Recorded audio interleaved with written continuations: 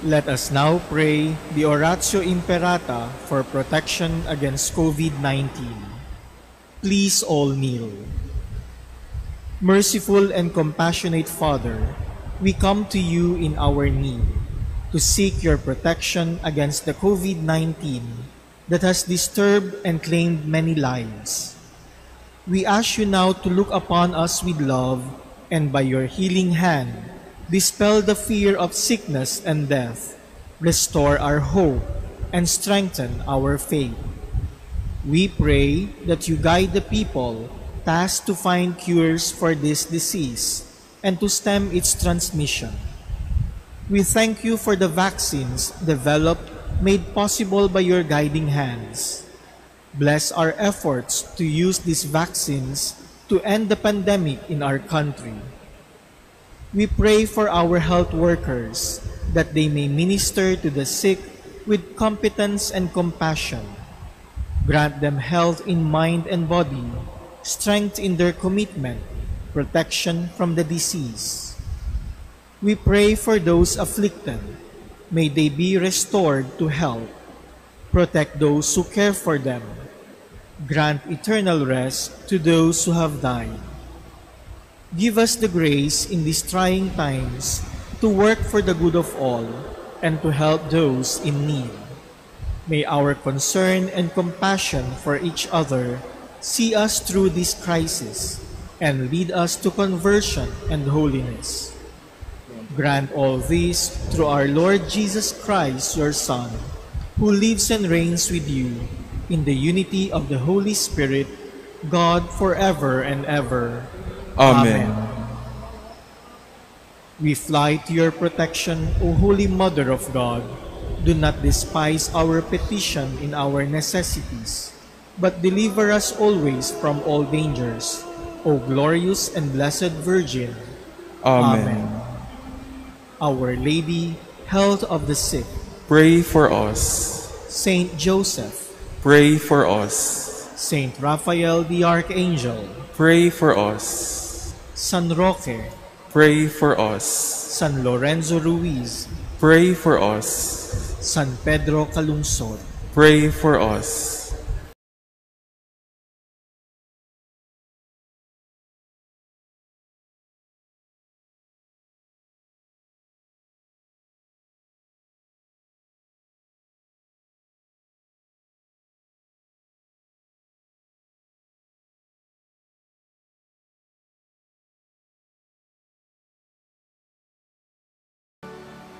Good morning, brothers and sisters. Let us gather and pray together in the name of the Father, of the Son, of the Holy Spirit. Amen. The Lord be with you. And with your spirit. Brothers and sisters, let us acknowledge our sins and so prepare ourselves to celebrate the sacred mysteries.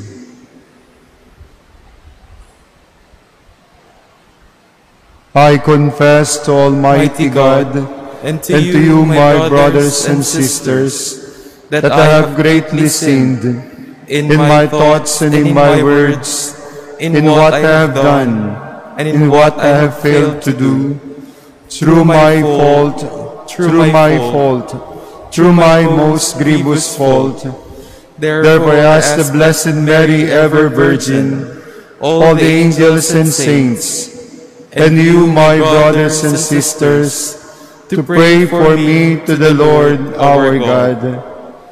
May Almighty God have mercy on us, forgive us our sins, and bring us to everlasting life. Amen. Lord, have mercy. Lord, have mercy. Christ, have mercy. Christ, have mercy. Lord, have mercy. Lord, have mercy. Glory to God in the highest, and on earth peace to people of good will. We praise you, we bless you, we adore you, we glorify you, we give you thanks for your great glory, Lord God, heavenly King, O God, Almighty Father, Lord Jesus Christ, only begotten Son, Lord God, Lamb of God, Son of the Father, you take away the sins of the world, have mercy on us.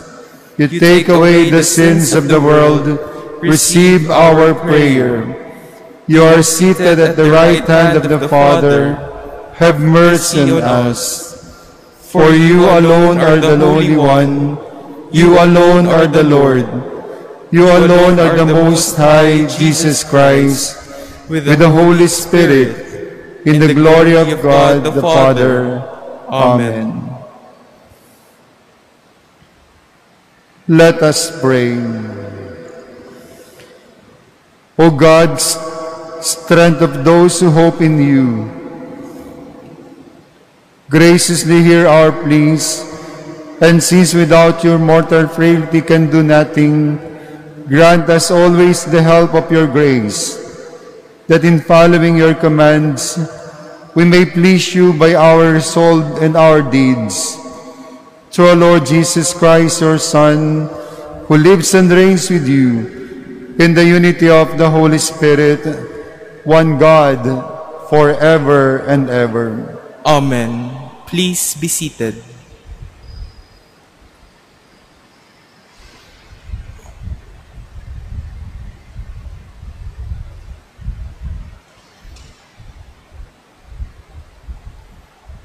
A reading from the book of the prophet Ezekiel. Thus says the Lord God, I too will take from the crest of the cedar, from its topmost branches, tear off a tender shoot, and plant it on a high and lofty mountain. On the mountain of heights of Israel I will plant it. It shall put forth branches and bear fruit, and become a majestic cedar. Birds of every kind shall dwell beneath it, every winged thing in the shade of its boughs. And all the trees of the field shall know that I, the Lord, bring low the high tree, lift high the lowly tree, wither up the green tree, and make the withered tree blue. As I, the Lord, have spoken, so will I do. The word of the Lord. Thanks be to God. Lord, it is good to give thanks to you. Lord, it is good to give thanks to you. It is good to give thanks to the Lord, to sing praise to your name, Most High, to proclaim your kindness at dawn, and your faithfulness throughout the night. Lord, it is good to give thanks to you. The just one shall flourish like the palm tree, like a cedar of Lebanon shall he grow. They that are planted in the house of the Lord shall flourish in the courts of our God. Lord, it is good to give thanks to you. They shall bear fruit even in old age. Vigorous and sturdy shall they be, declaring how just is the Lord, my rock, in whom there is no wrong. Lord, it is good to give thanks to you. A reading from the second letter of St. Paul to the Corinthians. Brothers and sisters, we are always courageous, although we know that while we are at home in the body, we are away from the Lord. For we walk by faith and not by sight. Yet we are courageous, and we would rather leave the body and go home to the Lord. Therefore, we aspire to please Him, whether we are at home or away. For we must all appear before the judgment seat of Christ, so that each may receive recompense according to what he did in the body, whether good or evil. The word of the Lord. Thanks be to God. Please stand.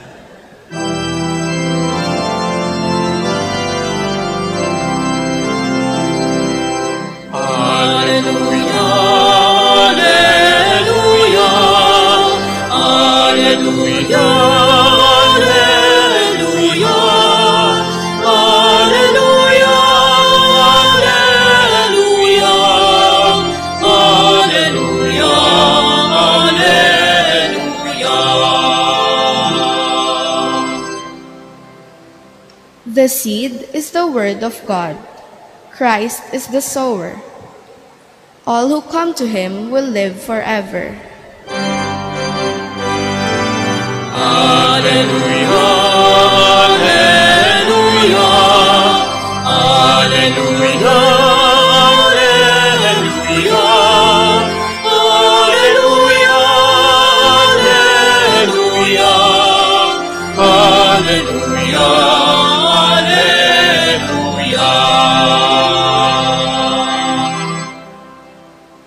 The Lord be with you. And with your spirit. A reading from the Holy Gospel according to Mark. Glory to you, O Lord.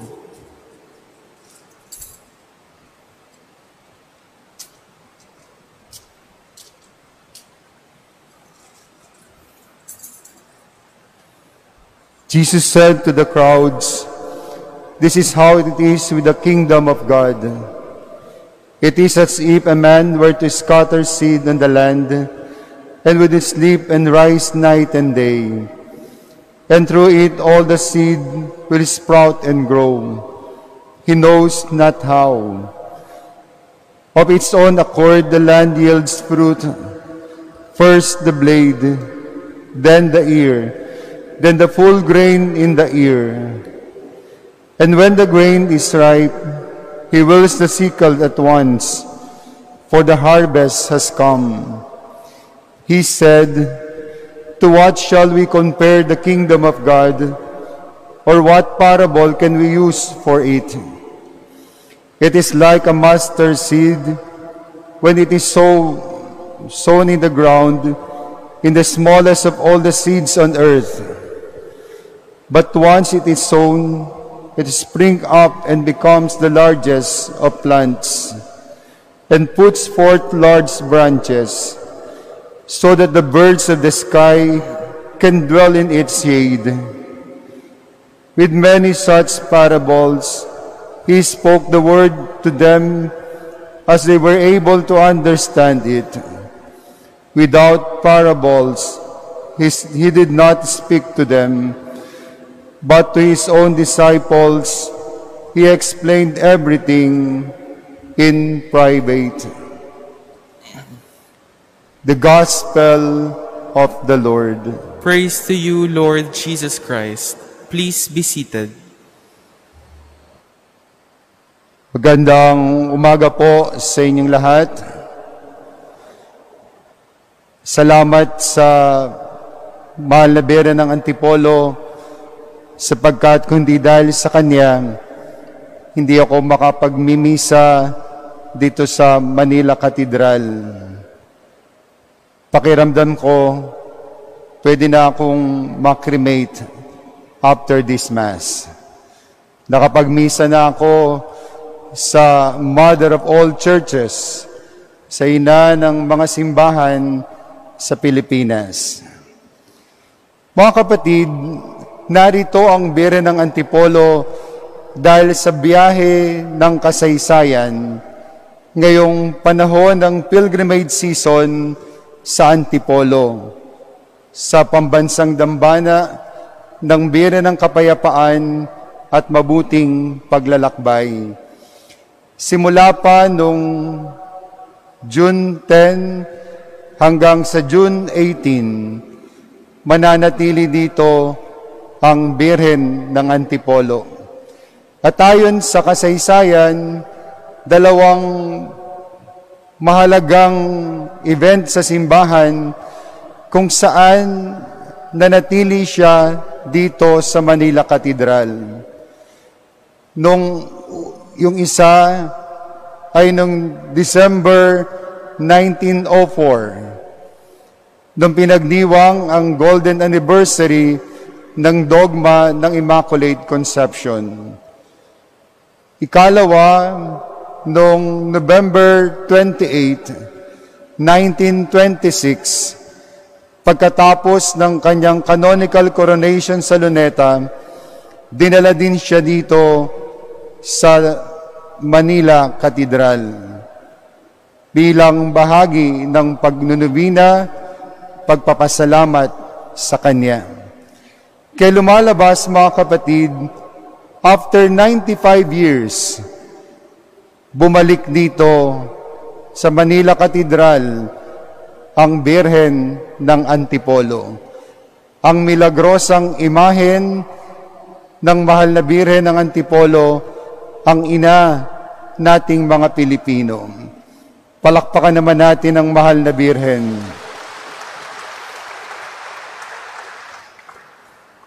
Ngayon po ay 11th Sunday in Ordinary Time. At narinig natin sa Ebanghelyo ayon kay San Marcos ang tungkol sa kaharian ng Diyos, ang tungkol sa Kingdom of God. At pinapaliwanag ito sa atin ng ating Panginoong Kristo sa pamamagitan ng mga talinghaga. 2 talinghaga ang ginamit niya upang ilarawan ang kaharian ng Diyos. Isa na taong naghasik ng binhi, at ikalawa, yung buto na pinakamaliit, ang buto ng mustasa. Diyan niya nilalarawan at nais niyang ihalintulad ang kaharian ng Diyos. Pero bago yun, mga kapatid, alam natin kapag pinag-usapan ang kaharian ng Diyos, kasama diyan, una at higit sa lahat, ang misteryo ng pag-ibig ng Diyos Ama. Ang misteryo ng pag-iral ng Diyos na makapangyarihan sa lahat. Ikalawa, pag pinag-usapan din ang kaharian ng Diyos, kasama diyan ang pagkakatawang tao ng bugtong na anak ng Diyos. Kasama diyan ang pagpapakasakit, pagkamatay at muling pagkabuhay ng ating Panginoong Kristo. Na sa pamamagitan niya, hindi ba sinabi sa atin, dumating na ang kaharian ng Diyos, sumaati ng Diyos sa pamamagitan ng ating Panginoong Kristo. Kapag pinag-usapan ang kaharian ng Diyos, kasama din diyan ang gampanin at tungkulin ng banal na Espiritu na nagpapabanal, na tumutulong, gumagabay sa atin bilang isang simbahan sa ating kapanahunan. Kaya nga pag sinabing kaharian ng Diyos, ito'y misteryo ng pag-ibig ng Diyos sa atin.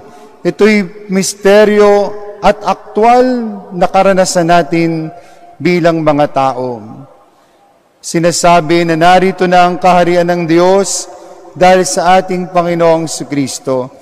Pero ang kaganapan nito ay sa buhay na walang hanggan. Ngayon ang sabi ng ating Panginoong Hesus, ito daw kaharian ng Diyos na ito, itong pag-ibig ng Diyos na ito na nagliligtas sa atin, mga kapatid, ay katulad ng paghahasik ng binhi ng isang tao at natulog siya at magising araw at gabi. Tumutubo ang binhi nang hindi niya namamalayan. Tumutubo ang halaman na hindi niya napapansin o wala siyang kinalaman sa paglago at paglaki ng halamang ito. Noong kasagsagan ng pandemya last 2020, marami sa atin ang nagsulputan ng mga plantito at plantita. Marami sa atin ang nagtanim ng halaman, nagtanim ng gulay sa kanilang tahanan. Nadamay po ako doon. Nagpaturo po ako ng hydroponic garden. Nagtanim din po ako ng lettuce. Ang sabi na nagturo, maghihintay lang ako ng 21 to 25 days. Pag naitanim na, harvest time na. Totoo, naranasan ko at naranasan siguro ng mga plantita at plantito na wala tayong kinalaman sa paglaki ng halaman, sa paglaki ng lettuce. Makikita na lang natin siya araw-araw, tumutubo, lumalaki ng kanya. Ganyan daw, mga kapatid, ang kaharian ng Diyos. Hindi tayo ang may kontrol sa paghahari ng Diyos. Ang Diyos mismo ang in control sa kanyang kaharian. Dahil ito'y kanyang pag-ibig, dahil ito'y kanyang kaharian, siya lang ang pwedeng makakontrol at nakakaalam ng lahat ng nangyayari sa kanyang kaharian, sa kanyang paghahari sa mundo at sa kabilang buhay. Kung minsan, akala nating mga tao, kaya nating kontrolin ng kaharian ng Diyos. Kaya nating kontrolin ang pag-ibig ng Diyos. Kaya natin at gusto nating kontrolin ng Diyos. Marami sa atin, umamin man tayo sa hindi, akala natin, kapantay natin ang Diyos. Pero ang totoo, hindi natin kapantay ang Diyos, mga kapatid, at hindi natin kayang pantayan ng Diyos kahit ano pang mangyari at kahit saan pa tayo makarating. Mananatiling God is in control of everything. Tayo ay nakikibahagi lang sa kaharian ng Diyos. Hindi ba yan ang isang biyaya ngayong panahon ng pandemya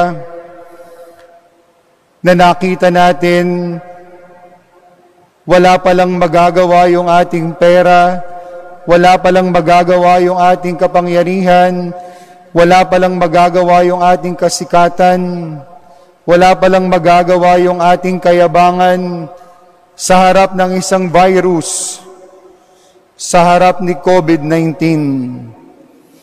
Kung iaalalahanin niyo, bago magpandemya, sobra-sobra ang ating kayabangan, sobra-sobra ang ating pagmamalaki, sobra-sobra ang akala natin, kaya nating planuhin ang lahat ng bagay.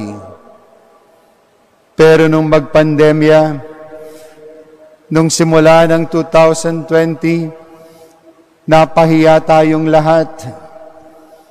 Lalong-lalo na yung mga mayayabang, lalong-lalo na yung mga nagmumura sa Diyos, lumalait sa Diyos at sa simbahan. Lalong-lalo na yung mga lumalait sa buhay at gustong pumatay ng buhay. Napahiya tayo. Lahat pala tayo ay kayang takutin at sindakin ng isang virus lang. At hindi ba hanggang ngayon, nababalo tayong lahat ng takot, nabawasan ng ating kayabangan, nabawasan ng ating pagmamalaki, na hindi nga natin alam kung bukas sino ang magpapositive at mamamatay. Hindi nga natin alam sa ating pamilya kung sino ang mawawala at kukunin sa panahong ito ng pandemya. Yan ang paghahari ng Diyos. Wala tayong kontrol. Siya ang may kontrol, hindi tayo. Pero merong magandang mapupulot tayo sa unang talinghaga kung bakit tayo ang pinagkatiwalaan ng Diyos na maghasik ng binhi. Sa kabila ng ating mga kahinaan, sa kabila ng kapalpakan ng mga tao, mga kapatid, tayo ang pinagkatiwalaan. Ang sabi ng talinghaga, inihasik ito ng isang tao sa makatuwid, kahit kontrolado ng Diyos. Tayo po bilang mga tao, mga kapatid, ay katuwang ng Diyos sa paghahasik ng pag-ibig niya, sa paghahasik ng binhi ng salita ng Diyos, sa paghahasik ng katotohanan sa ating mundo. Na bilang mga tao, ito ang napakalaking biyaya at pagpapala ng Diyos sa atin. Hindi pera, hindi kayamanan, hindi kapangyarihan, kundi yung tiwala ng Diyos. Bilang mga binyagan, tayo'y pinagkakatiwalaan ng Diyos, mga kapatid, para maghasik ng binhi ng kanyang pag-ibig. At ano mangyayari kung tayo daw ay pagagamit sa salita ng Diyos at sa pag-ibig ng Diyos? Makakatulad tayo ng butil ng mustasa na napakaliit, pero pag ito'y lumago, kapag ito'y tumubo, ito'y mamumunga ng sagana, lalaki at lalago, magiging puno. Hindi ba ganun din ang sinabi sa unang pagbasa sa aklat ni Ezekiel, na simula sa usbong, simula sa sanga, kapag ito'y tumubo, ito'y magiging puno. Ito'y magiging kalugod-lugod na puno na kayang pagsilungan ng mga tao, na kayang gamitin para sa buhay ng mga tao. Magiging isang punong kasiyasaya at kalugod-lugod. Katuwang tayo, mga kapatid, ng Diyos sa pagpapahayag ng kanyang pag-ibig. Ano man daw po ang gawin natin na maliit, ano man daw po ang gawin natin na bagay alang-alang at sa pangalan ni Jesus, ito'y bahagi ng pagpapalaganap ng pag-ibig ng Diyos. Anong sabi ni Cardinal Rosales sa Pondo ng Pinoy? Kahit maliit, basta malimit, ito'y patungong langit. Ito'y patungo sa kaharian ng Diyos. Kapag gumagawa ka daw ng kahit maliit sa iyong kapwa, yung mag-abot ka lang ng tinapay sa iyong kapwa na nagugutom, yung tumulong ka lang sa iyong kapwa na ngayon ay stress na stress, yung makinig ka lang sa iyong kapwa na depressed na at gusto nang magpakamatay dahil sa pandemya, yung magpakain ka sa mga nagugutom, katulad ng ginawa sa mga pantry, ginawa sa mga caritas, sa mga dioceses at mga parokya, ginagawa sa mga damayan, sa mga simbahan. Yun, mga kapatid, ay pagpapakita at pagtuwang sa pagpapahayag ng kaharian ng Diyos.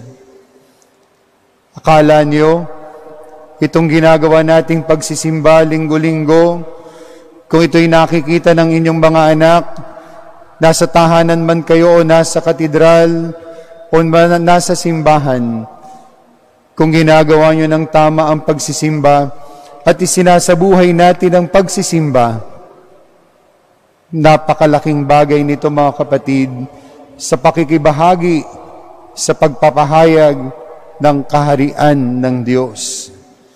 Sabi ni San Pablo sa ikalawang pagbasa, mabuhay daw tayo ng may pananampalataya na hindi lamang sa nakikita ng ating mga mata. Kailangan natin, lalong-lalo na ngayong panahon, mga kapatid, ang pananampalataya. Lalong-lalo na ngayong panahon ng pandemya, upang patuloy tayong makabahagi, upang patuloy po tayong makatuwang ng Diyos ng kanyang pagpapahayag ng kanyang kaharian dito sa mundo. Alam ko, at alam nating lahat kung paanong takot tayong mamatay, yung iba sa atin nanghihina rin ang pananampalataya. Alam natin, aminin man natin sa hindi, yung iba sa atin nagdududa sa kanyang pananampalataya, lalo na siguro kung namatayan ka na ng mahal sa buhay ngayong pandemic. Lalo na siguro kung minsan nag-positive ka na at akala mo katapusan mo na. Mga kapatid, kailangan natin ng mas malakas na kapangyarihan kaysa coronavirus. At yun ay nanggagaling sa ating Panginoong Kristo. Kailangan natin ang ating pananampalataya, lalong-lalo na ngayong panahon ng pandemya at sa mga darating na panahon. Huwag tayong bibitaw sa Diyos. Huwag tayong bibitaw sa ating simbahan. Huwag tayong bibitaw kay Kristo na mapagmahal at mapagpatawad. Kailangan natin siya. Kailangan natin ng Diyos. Aminin natin yan sa ating mga sarili. At anuman ang ating gawin, hanggang saan man ang ating buhay bilang mga binyagan, gamitin po natin ito bilang pagtulong, bilang pagtuwang at pakikibahagi sa pagpapalaganap ng pag-ibig ng Diyos. Lahat naman tayo mamamatay. Kung hindi man tayo makasama sa panahon ng pandemya, tandaan po ninyo, lahat tayo ay may katapusan. Huwag natin sayangin ang ating buhay, mga kapatid. Huwag nating sayangin ang biyaya na pinagkaloob sa atin ng Diyos bilang mga binyagan na tayo'y makabahagi sa pagpapalaganap ng kanyang pag-ibig at kaligtasan sa mundo. Yun siguro ang pinakamasarap na mangyari sa atin, na habang tayo nabubuhay, nanatili tayong katuwang ng Diyos sa katotohanan at sa kanyang pag-ibig.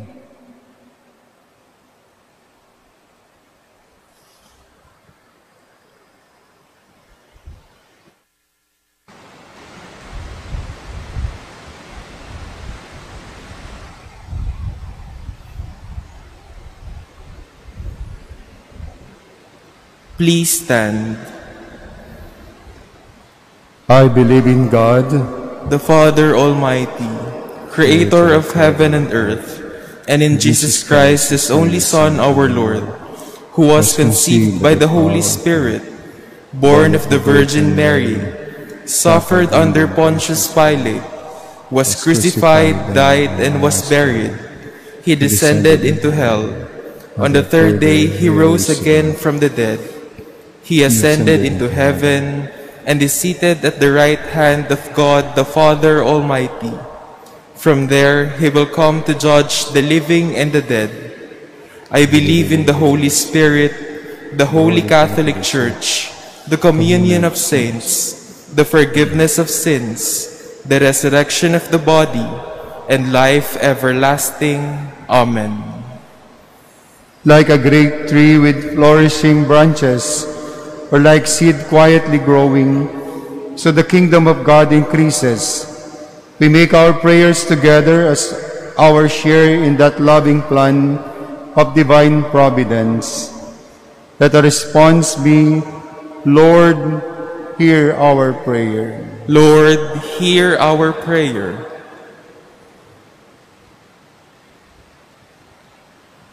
For the growing church on earth, that it may welcome and redeem the cultures and values of all people. Let us pray to the Lord. Lord, hear our prayer. For leaders whose plans is influence the economy, that they may encourage and support farmers and all those who help bring food to our table. Let us pray to the Lord. Lord, hear our prayer. For those who develop the land, that as they make this earth more productive, so may they reverence the natural environment created by God. Let us pray to the Lord. Lord, hear our prayer. For our own community, that we may grow in grace as we welcome people to the life of faith. Let us pray to the Lord. Lord, hear our prayer. For our departed brothers and sisters, that they may live forever in the courts of God. Let us pray to the Lord. Lord, hear our prayer. Almighty God, you are the source of all goodness and grace. Hear these prayers we make as our intercession for others. Through Christ our Lord. Amen. Please be seated.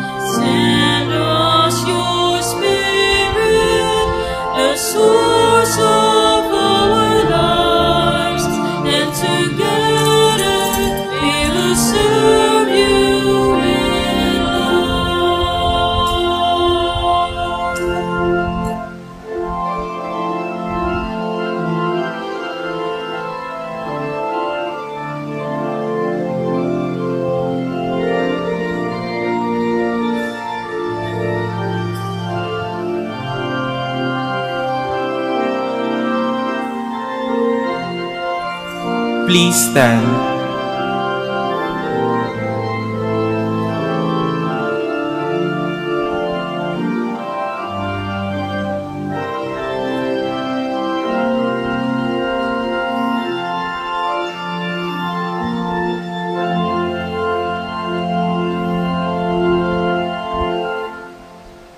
Pray, brothers and sisters, that my sacrifice and yours may be acceptable to God, the Almighty Father.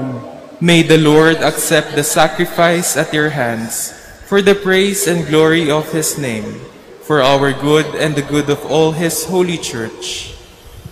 O God, who in the offerings presented here provide for the twofold needs of human nature, nourishing us with food and renewing us your sacrament, grant, we pray, that the sustenance they provide may not fail in us, body or in spirit. Through Christ our Lord. Amen. The Lord be with you. And with your spirit. lift up your hearts. We lift them up to the Lord. Let us give thanks to the Lord our God. It is right and just.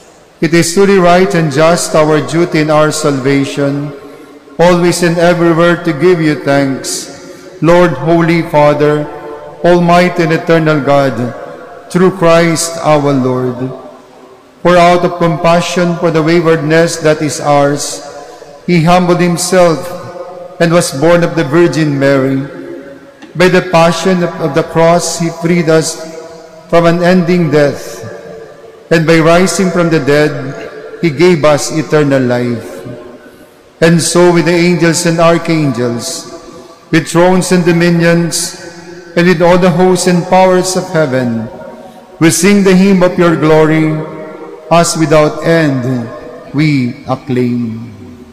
Holy, holy, holy Lord God of hosts, heaven and earth are full of your glory. Hosanna in the highest. Blessed is he who comes in the name of the Lord. Hosanna in the highest. Please kneel. You are indeed holy, O Lord, the fount of all holiness. Make holy, therefore, these gifts, we pray, by sending down your Spirit upon them like the dewfall, so that they may become for us the body and blood of our Lord Jesus Christ.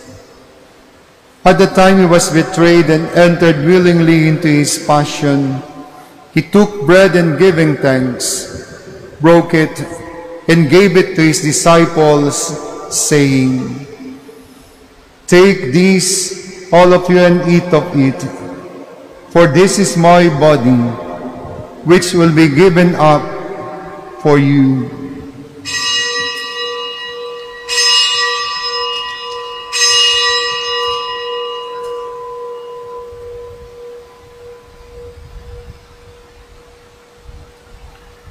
In a similar way, when supper was ended, He took the chalice and once more giving thanks, He gave it to His disciples, saying, "Take this, all of you, and drink from it. For this is the chalice of my blood, the blood of the new and eternal covenant, which will be poured out for you and for many, for the forgiveness of sins. Do this in memory of me."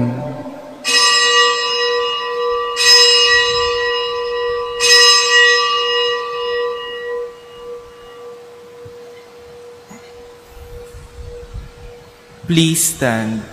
The mystery of faith. We proclaim your death, O Lord, and profess your resurrection until you come again. Therefore, as we celebrate the memorial of His death and resurrection, we offer you, Lord, the bread of life and the chalice of salvation, giving thanks and held us worthy to be in your presence and minister to you. Humbly we pray that partaking of the body and blood of Christ, we may be gathered into one by the Holy Spirit. Remember, Lord, your church spread throughout the world, and bring her to the fullness of charity, together with Francis, our Pope, and Roderick, our administrator, and all the clergy. Remember also our brothers and sisters who have fallen asleep in the hope of the resurrection, and all who have died in your mercy. Welcome them into the light of your face. Have mercy on us all, we pray, that with the Blessed Virgin Mary, Mother of God, with Blessed Joseph, her spouse, with the blessed apostles, with Saint Anthony of Padua, and all the saints who have pleased you throughout the ages, we may merit to be co-heirs to eternal life, and may praise and glorify you through your Son, Jesus Christ. Through Him, and with Him, and in Him, O God, Almighty Father, in the unity of the Holy Spirit, all glory and honors is yours forever and ever. Amen. At the Savior's command, informed by divine teaching, we dare to say,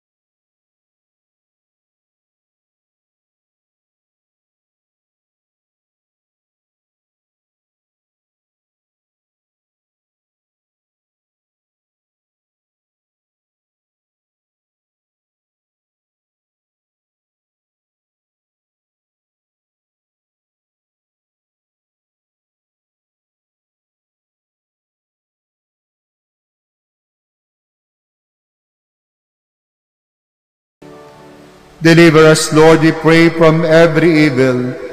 Graciously grant peace in our days, that by the help of your mercy, we may be always free from sin and safe from all distress, as we await the blessed hope and the coming of our Savior, Jesus Christ.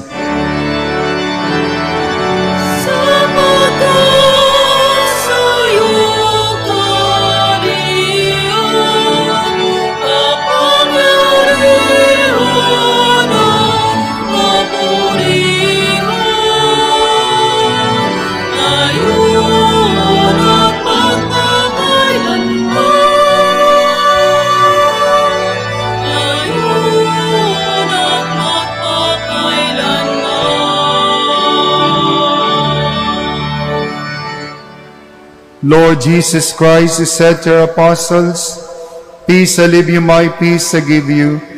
Look not on our sins, but on the faith of your church, and graciously grant her peace and unity in accordance with your will, who live and reign forever and ever." Amen. The peace of the Lord be with you always. And with your spirit. Let us offer each other the sign of peace.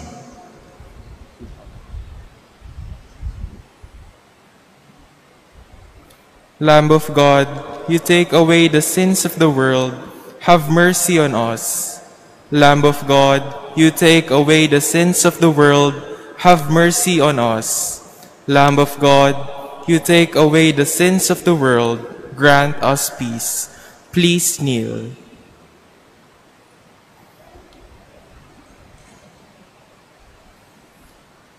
Behold the Lamb of God. Behold him who takes away the sins of the world. Blessed are those called to the supper of the Lamb. Lord, I am not worthy that you should enter under my roof, but only say the word, and my soul shall be healed. The body of Christ. Amen. Act of spiritual communion. My Jesus, I believe that you are present in the most holy sacrament.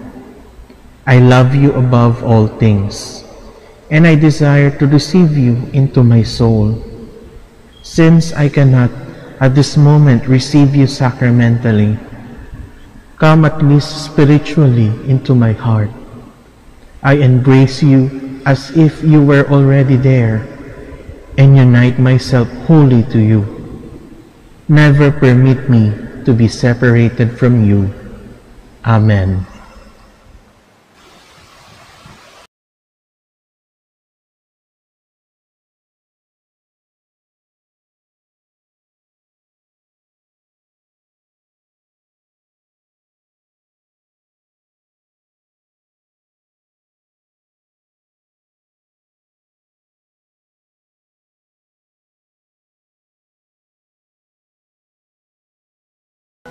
Please stand. Let us pray. As this reception of your Holy Communion, O Lord, foreshadows the union of the faithful in you, so it may bring about unity in your church, through Christ our Lord. Amen. Salve Regina.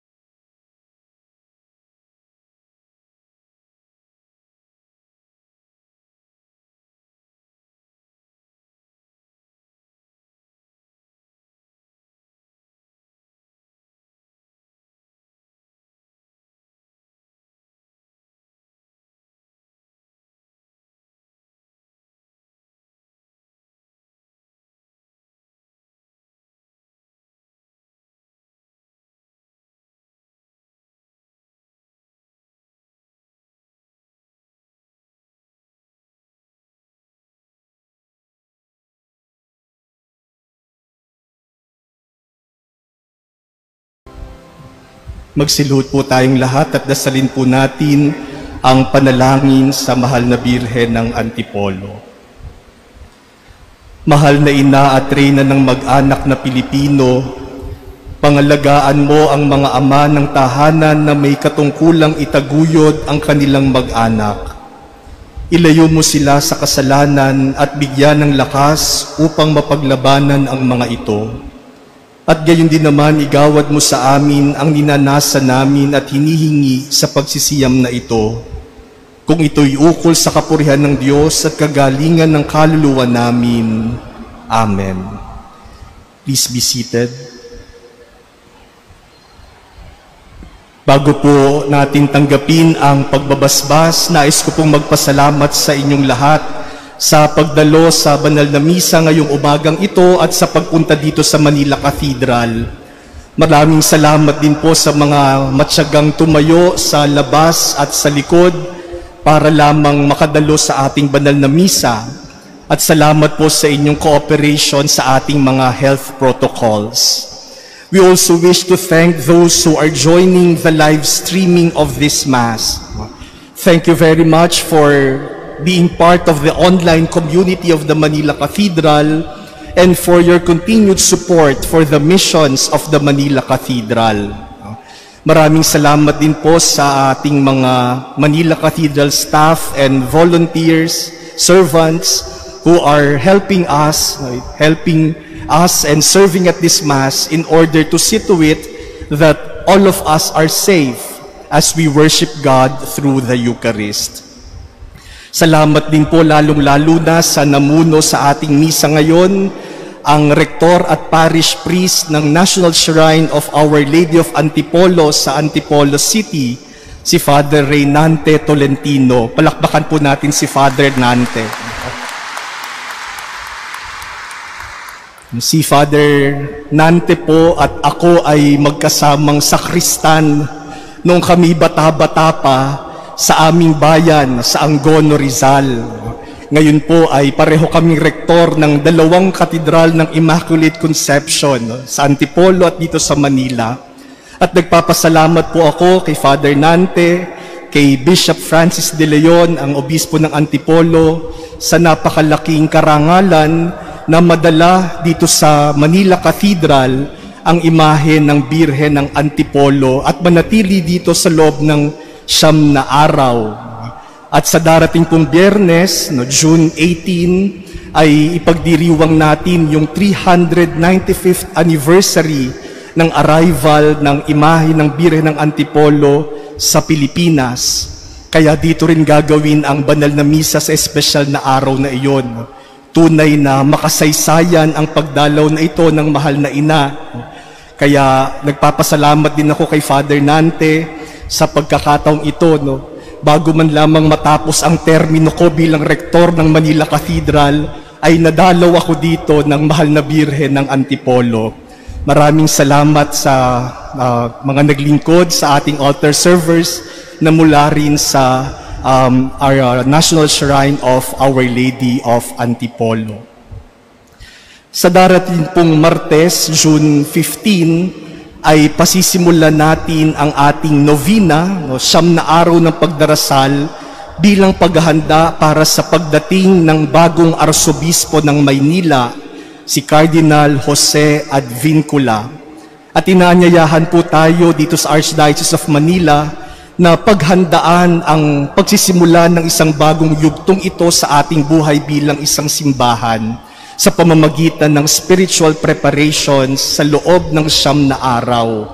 Kaya inanyayahan po namin kayo na sumabay sa ating spiritual preparation na ito araw-araw simula Martes, June 15 hanggang June 23 bilang paghahanda para sa installation ni Cardinal Advincula sa June 24. Nawa po sa pamamagitan ng ating mga online masses, ng live streaming ng ating mga pagdiriwang, ay makasabay tayo sa paghahandang ito na kinapapalooban ng 3 elemento: panalangin, katesismo. Ito'y panahon din po para balikan ang ating katesismo tungkol sa simbahan at sa ating bahagi bilang mga laiko sa simbahan, at paggawa ng kabutihan. No? Ito po yung tatlong elemento ng ating novena in preparation for the coming of our new Archbishop. And so we invite you to journey with us in these 9 days so that we will be spiritually prepared when we all welcome with great joy the coming of our new Archbishop. Muli po sa inyong lahat, maraming salamat po at nawa ay pagpalain ng Diyos itong bagong linggo na ating haharapin, pagkalooban niya tayo ng lakas at biyaya at kaligtasan upang tayo'y makasamba sa Kanya at makapagmahal sa ating kapwa. Let us now stand and receive the final blessing.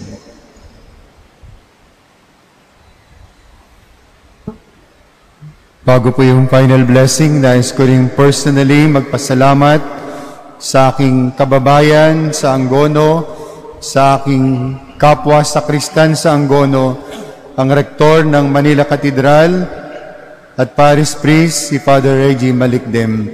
Father, salamat po. At salamat din kay Father Kali, na kasamang pari na naglilingkod dito sa Manila Cathedral. Sa inyo rin pong lahat, maraming salamat po. At wag natin kakalimutan mga kapatid, ang paalala sa atin ng Ebanghelyo. God is in control.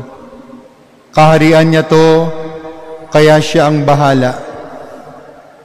Pero tayo bilang mga pinagkatiwalaan ng binhilang salita ng Diyos at ng Kanyang pag-ibig, gawin natin ang ating katungkulan. Huwag po nating sayangin ang pribilehiyo na ito na binigay ng Diyos. Bawat araw, maghasik tayo ng pag-ibig at katotohanan. The Lord be with you. And with your spirit.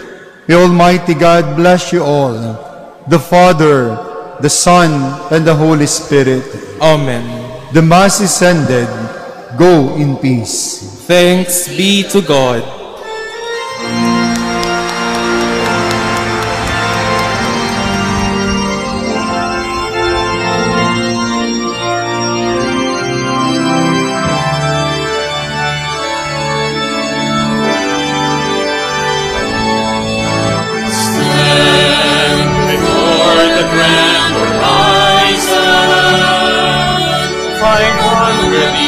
Of faith, grateful today.